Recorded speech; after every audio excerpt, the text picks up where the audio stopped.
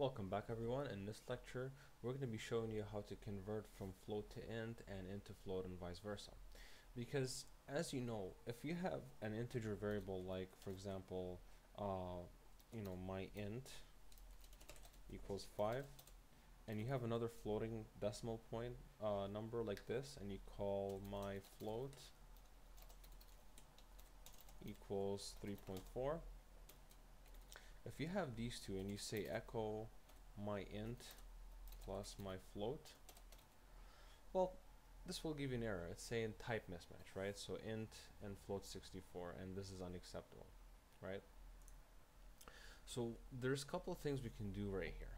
We can either convert the integer to float or the float to integer, right? So we can come back here and say float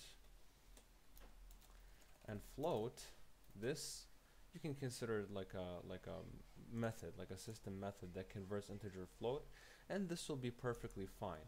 In fact, if I come back here and and I run this, it will say 8.4. So this works perfectly fine. Another option I can do is simply keep the my int and just convert my float instead. So plus int,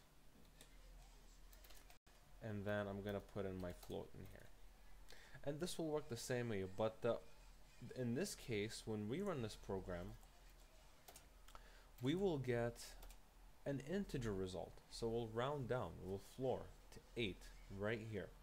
Okay, so that's the difference. So if you want to print one or the other, this is how you do it. This is how you do operations with floating point integers. And again, this works for any other type. So I can convert both of them to a completely different type. I can say echo float 64 or something like that, and convert my int plus float 64 and convert my float, something like that. So again, this is also possible. And if I go back here,